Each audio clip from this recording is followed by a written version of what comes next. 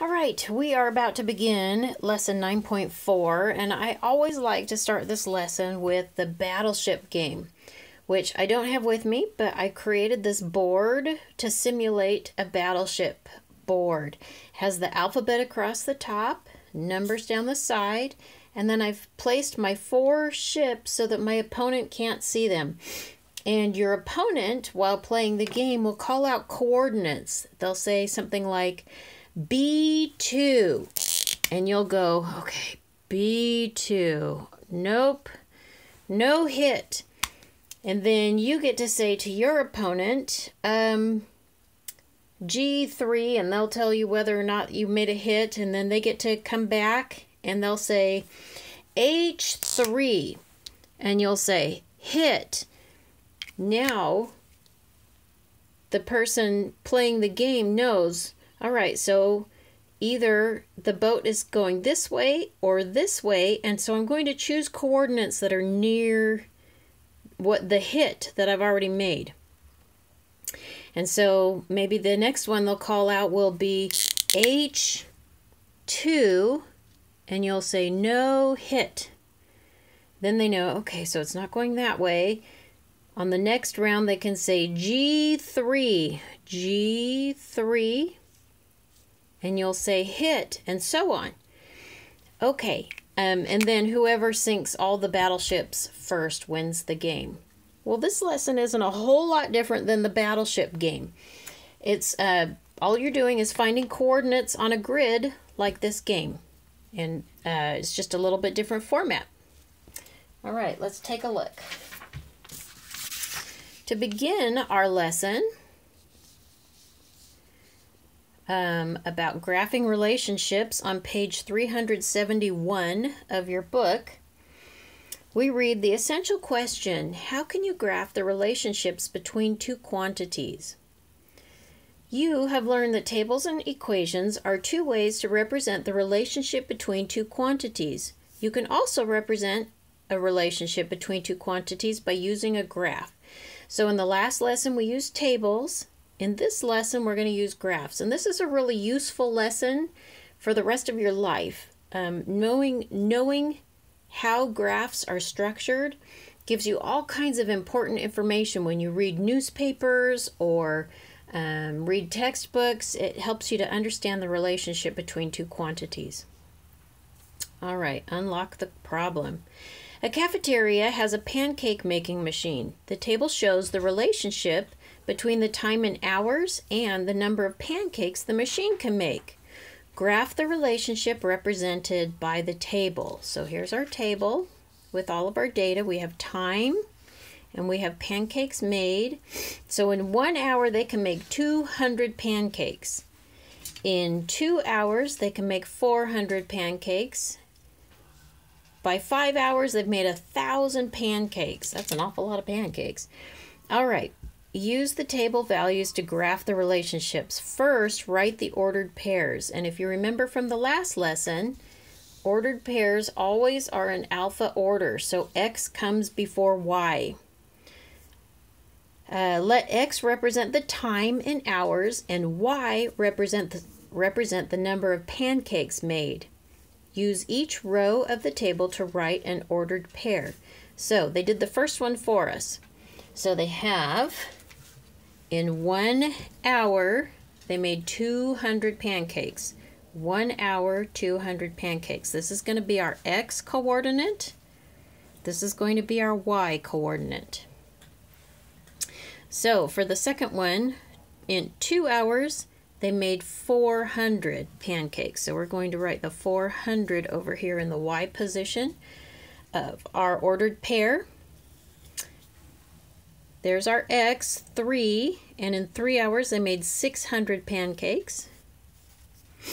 In 4 hours, once again, that is our X coordinate. Our Y coordinate is 800 pancakes. And to use some vocabulary from previous lessons, this is our independent variable. This is our dependent variable.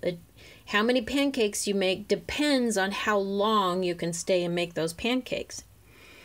All right, and finally, our last ordered pair, we have 5, for our x coordinate, and we have 1,000 for our y coordinate in our ordered pair. Choose an appropriate scale for each axis of the graph, meaning what's going to be the count bys in your graph. Label the axis and give the graph a title. All right, so graph a point for each ordered pair. So first, they started our scale for us. Their count bys are 100.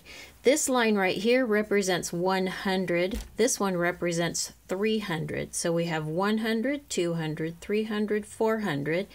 Now if we did count bys that were only ones, this would be a gigantic graph. So they are making this a little easier by using larger scale or count bys for the graph. So this would be 500 on this line. In fact, we'll just go ahead and write that in. And then 600, 700, 800, 900, and 1,000. All right, down here, our count bys, or our scale, is by 1. So we have 1, 2, 3, 4, 5, and 6, even though our data doesn't go out to 6. All right, now finally we're going to graph a point for each ordered pair. So our ordered pairs, let's zoom out a little bit so that we can see our ordered pairs. Good. All right, so we have 1 and 200. So that's our first point, connects 1 and 200 right here. You went up to 200, you went across to 1. That's the first point. All right, our second point is 2 and 400. So we're going to start at 2, go up to 400, and from 400 we're going to go across to the 2 and put a dot right there. With 3, we're going to, our ordered pair for 3 is 3 and 600. So we're going to go up from the 3 all the way to the 600 and across to the 3. And there we go. There's our third point. For number 4, we're going to start here. So our ordered pair is 4 and 800. So we're going to go up to 800 and across from 800 over to the 4 and put a dot. We're going to do this one last time with the 5. We're going to start at 5, and our ordered pair is 5 1,000. So we're going to go up from the 5 all the way up to the 1,000. From the 1,000, we're going to come across to the 5. And there's our point. And we have now graphed our ordered pairs. Nicely done. All right, let's take a look at the next page.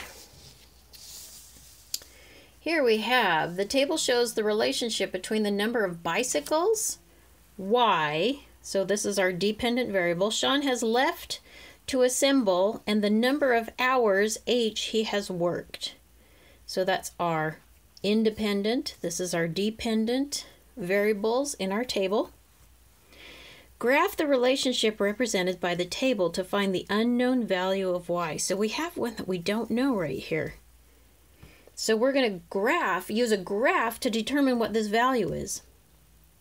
So we're going to write our ordered pairs, use each row of the table to write an ordered pair, skip the row with the unknown y value. So they don't want us to use this row because we don't know the y value yet.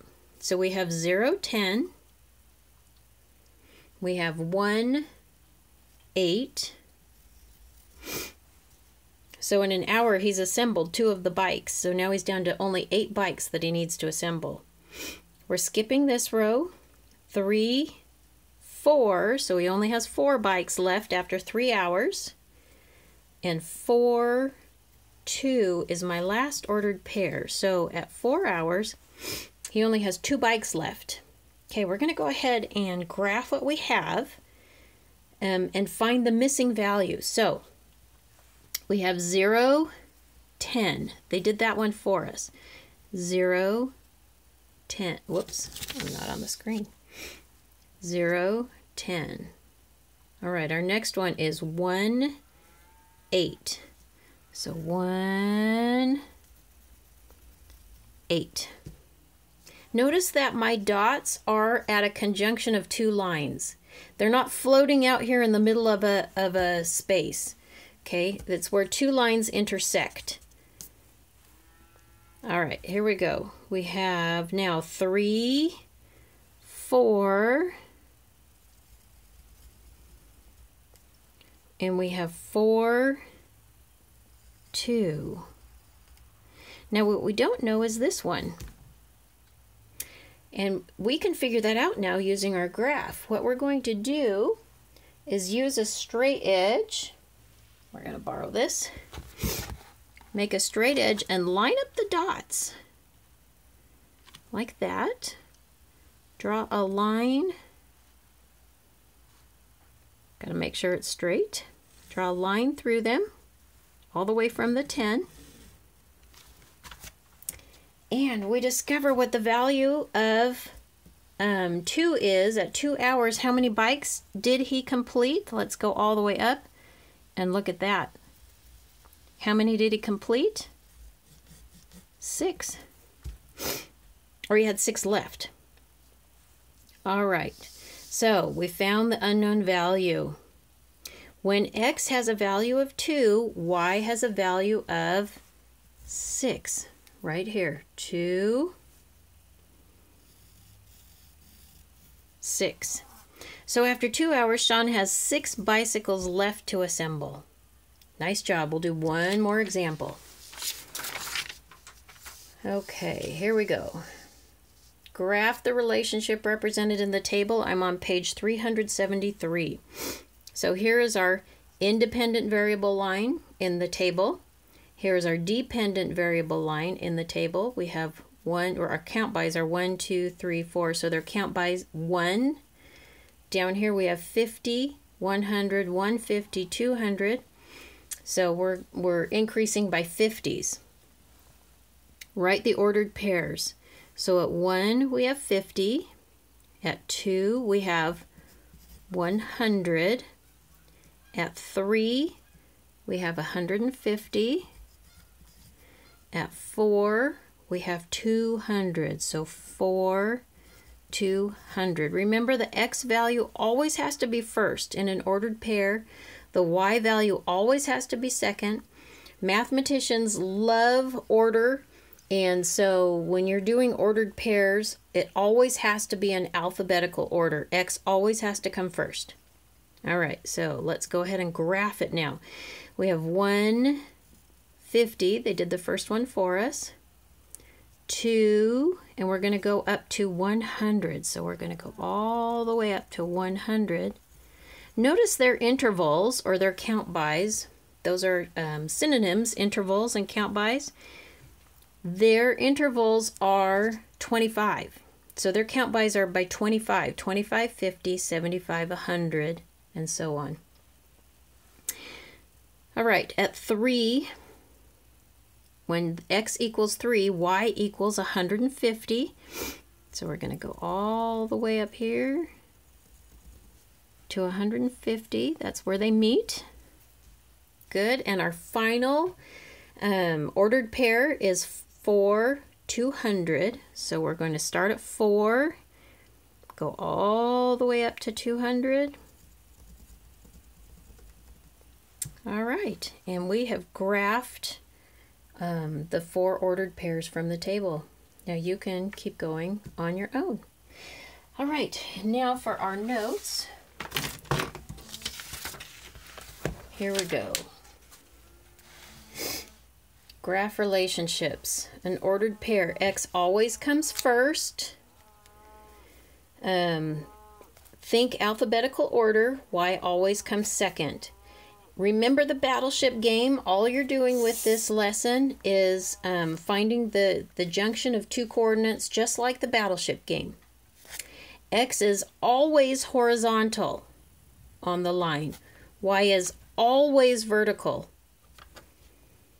on the graph. Intervals or dashes are the same as count bys. So here our count bys are just by 1. X is the independent variable. Y is the dependent variable. If they give us a table in a problem, that makes it really easy to graph. All we have to do is make our ordered pairs, which are here. Let's go ahead and write them out. Our ordered pairs are 125, 125, 250, 375, 4, 100, and I'm going to squeeze this last one in here, 5, 125. So 125, 250, 375, 4, 100, 5, 125. All right, you may copy the notes. Either pause this or go ahead and copy the notes from the PDF that's included in the Google Classroom.